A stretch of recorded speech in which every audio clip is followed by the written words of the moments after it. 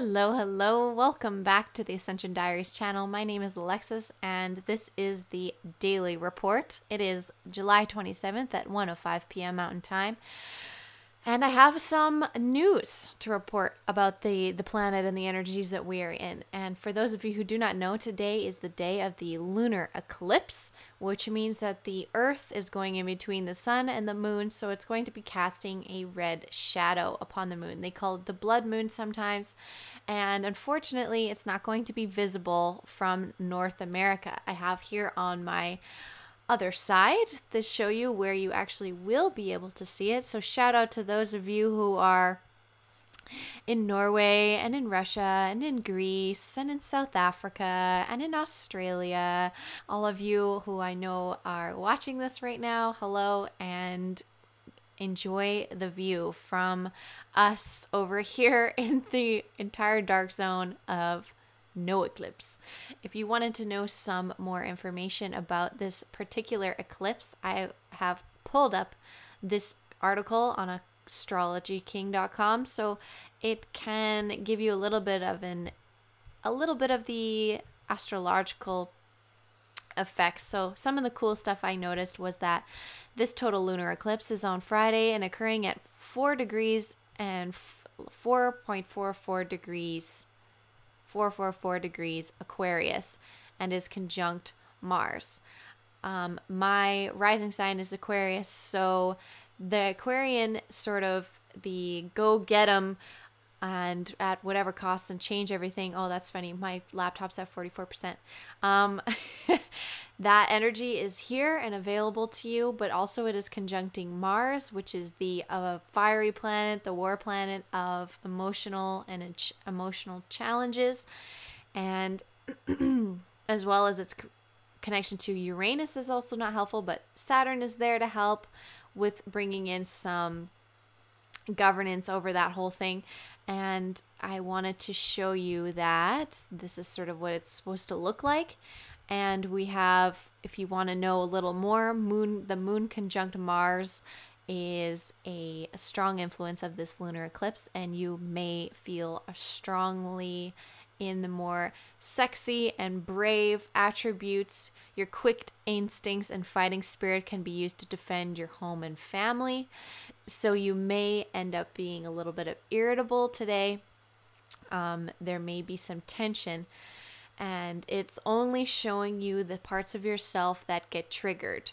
And so these things that cause you to get extra emotional today, this is a blessing. The full moon, the moon always is the shadow aspect of ourself. It illuminates our shadows. At night, that's sort of the spiritual side of it. So the things that are getting illuminated today in your behavior and your interaction with everyone, the things that cause you to have emotional triggers, these are blessings, because this is the time where these tiny things that don't usually come up are most likely going to be exposed to you. And that is your blessing as a training master to go, oh, this is a distortion in the way that I thought about things. Thank you for showing me this. And I allow these emotions to happen. I accept that I am having this emotional response. I thank this emotional response. And I am here to bring balance to this part of myself that is clearly imbalanced. So if you are having these triggers, just know it's part of this sort of time that we are in, and that they are a blessing and a gift to show you that this is just a tiny part of your frequency that's a little bit out of balance. And this is just a balancing act. We are just trying to bring ourselves back to that unity, that oneness, that pureness. And in every moment and every choice, we get to do that. So we don't have too much activity from the other areas of influence. So it's interesting. So this lunar eclipse is one of the biggest energetic players in today's overall energy influence on us, which is really cool. So definitely, there's a lot of people writing articles about this eclipse. Definitely look into it further if you're interested, and observe it, celebrate it. It's a great day. We've been waiting for this eclipse all month, and transformation is just continuing to happen. We are day 2 into the Lion's Gate portal as well, so a lot of sun energy is, and there's a big portal of potential and wonderment, and creating your own life is still open, and the peak of that is still coming on the 8th of August. So we have a little bit of Schumann resonance activity, but not much from last night, just before midnight Mountain Time, of course. And we have you can see here more of a representation of what that activity was looking like. Nothing too crazy compared to what we were dealing with, this nice little blast that led us into today and this eclipse season. You can see here on HeartMath that we've had very, very simple activity in the other graphs that are measuring the Schumann resonance around the world. We have a blast every day in Lithuania. Alberta is actually cooling off compared to what it was. Saudi Arabia is still not giving anything. California is very even. New Zealand and South Africa as well. So you can also see here how quite even and even tempered and close by all of these readings are worldwide. So the Schumann resonance is quite steady, and which shows me that there isn't as much crazy activity with the sun and with surrounding influences cosmically, and is showing that as well on all these graphs. The X-rays seem to be behaving a little odd, but the solar wind is down to average.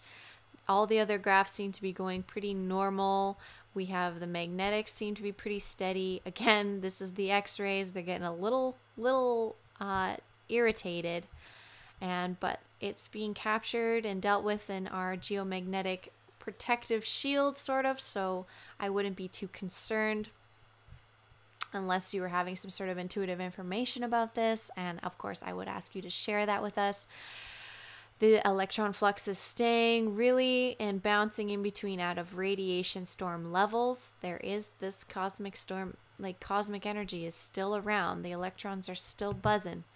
I wanted to show you again the solar activity, what's going on. I actually clicked on this graph today and it doesn't appear to be there, but there was a moment where there was a dot and a line, just like a light of light, a dot and a line like this through the graph. And I was like, okay. And it hasn't lasted. I wasn't able to show you, but it was a little interesting. I've been told to, begin watching that. Global consciousness dot has been hanging out in the red, which you can see here up in this area, basically most of this day, which is interesting. It's not loading right now, of course, because why would it load when I'm trying to do the show?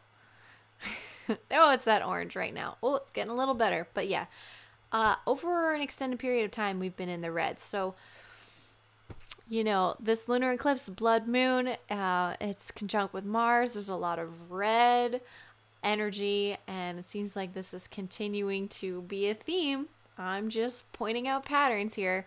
And of course, when it is in the red, it means that there is less collective consciousness coherence, which means that there is less flow between people and telepathic communication, like when you're finishing people's sentences and things like that, or knowing someone is thinking about you, so you call them up, those sort of things. There's less of that, according to this study, which is randomized numbers around the world. The more those numbers are closer together, and when they're having these constant checks, that is supposed to mean that the consciousness is the more even across the planet, which means there is more coherence in the collective, according to this. And that's I've seen many studies where they've done the random number generators, and it's crazy. They can have a robot that will rotate at a certain degree out of 360 and move like an inch or 2 inches or whatever, and then do it again. But when even baby chicks think that robot is their mother, their collective consciousness as tiny itty bitty things will somehow get the number generator to have this robot turn towards them and move towards them with each random choice. So I know this is a scientific phenomena, and that's why I've brought it along for the ride. We have less lightning going on than we have over the last few days. There was a bunch of crazy lightning going on, and Suspicious Observers channel did a whole little what's that called? Where there's just a gathering of photos and footage together. A montage. A montage of it. So you can look that up. I did not include that in the show today. Along the East Coast, there's the most activity. We can look into, of course, Europe's getting a little hotter. We look into the earthquakes. Earthquakes are still occurring over in Hawaii, in Alaska, and in California areas around the world. Otherwise, things have been, at least in the last few minutes, things have been good. We can look down here and see the biggest one that we had was in the Bering Sea of 4.7, and that's about it in the last few hours. I have a little bit of world news to look over. It seems like there is more info about the Greece wildfires, satellite imaging that shows that they cooked it with a direct energy weapon, I'm sure, or something. They just like, from a satellite, just like buzzed it and melted some cars like they did in California. It's kind of funny it's not funny, but it's funny to see this pattern so easily reproducing itself until I guess enough people get it. And I encourage that to happen in this moment now. And we have some other things, like apparently Vladimir Putin and is inviting Donald Trump to Moscow again. We have a couple other things about world government and elections, which is always so much fun. The election game, it's great. Doesn't work. It's crazy how that keeps happening, but it will. There is a way to do it, and we're getting there. And slowly but surely, we are moving in that direction in which there is more even representation amongst the sovereign beings on this planet. It's getting there. That's why we're here. We're working together to create this heaven on earth. The card that I received today is the Dreamer card. We got this card yesterday, and this means there is a leap of faith to follow your dreams. There is unexpected opportunities coming in. To get this 2 days in a row, the 0 card, the first card in the deck, is pretty cool. And so I truly wish this and these blessings upon you. Let these unexpected opportunities be arriving in your life and be received with such bliss and happiness. And thank you for these gifts is all I have to say about that. For those of you who are aware and who are not, we have a Facebook page for the Ascension Diaries, and you can book an appointment with myself if you would like a session. Of course, you can go and click the Book Now button, and it will lead you there. I'm still taking monthly clients for Ascension work, basically soul work and counseling. If you would like my support on a monthly basis to keep you accountable for your growth and support you with all of my love, then you can do that as well. If you'd like, the Patreon link is here, and all you have to do is pledge. Anyone who pledges $50 a month or more gets to have 2 hours with me guarantee every month. And there is 22 spots I left open. There is 15 I think left, 14 or 15 left. So that spot is available for you if this resonates.